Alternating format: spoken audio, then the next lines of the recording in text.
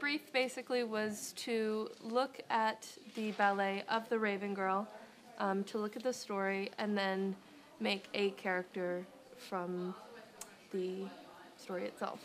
So many of us made ravens, Raven Girls, Raven Princess, but all within a different aesthetic. There was a book written, like kind of alongside the ballet, which had these really interesting illustrations. It was some kind of weird form of printing. I can't remember how they did it specifically, but they were really interesting.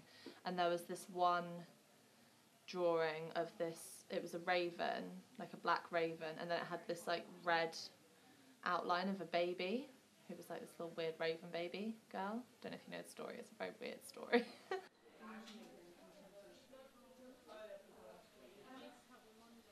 So I decided to go for like a confused teenager look, and teenagers tend to go through like stages in their life, like gothic stages and all these phases, so I went for the more gothic route. So that's hence the pleather, and it's more distressed and she's going through this confusing time, so that's where I brought my own interpretation into it. There was the main Raven Girl character, and then there was the characters of the creatures. So I kind of intertwined the two, and I took a bit of inspiration from the Raven Girl costume that actually went into the Opera House, and then combined it with the creams and sort of plastery colours of the creatures to make it more of like a creature for the laboratory. Yeah. So my kind of inspiration came from one of the lines in the actual book where they talk about they actually chop her arms off and give her wings. It's very graphic. It's much more graphic in the book than it is on stage, and the designs weren't originally that kind of graphic. So we kind of worked down that route for my own costume. I just wanted to really focus on something picture-based.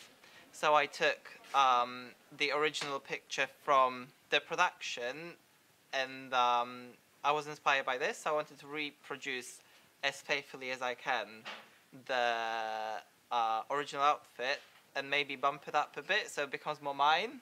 So I've actually got pleather for the corset, and then that's lined with stretch drill, which I've never worked with before as well. And then I've used a chiffon and a net for the skirt, which I've sprayed into to distress it slightly. This is sort of a mohair fabric, which is just the binding. And then feathers, never worked with feathers before, which was really interesting. But they're actually on a trim. I was going to individually sew them on, but it worked better just using the trim down the centre. In dance, you have to take into consideration a lot more in regards to movement than you normally would, because dancers will be doing more grandiose movements than a normal actor. So yeah, this is the original design from the pictures that we've seen from the show. So there's, and it's my modification, there's a pleather vest with the decoration, and I've added the wings and the collar, and then there's the leggings, which would have been originally printed into all sorts of swivels, but I've done that a bit differently and I've added a bit more meaning to it. There's some samples of the decoration, and then here, so before I've modified the stencil for the leggings, I've done like a life-size one from there.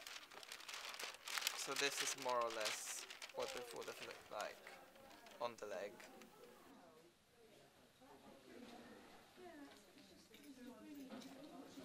So in total we have 4 dancers that all have 4 costumes each, or 4 or 5 dancers I believe actually that have 4 costumes each. So there's about 4 of us that have had the same dancer. So hopefully we'll be able to collaborate our costumes together, and they'll all dance in the same space, which will be really lovely.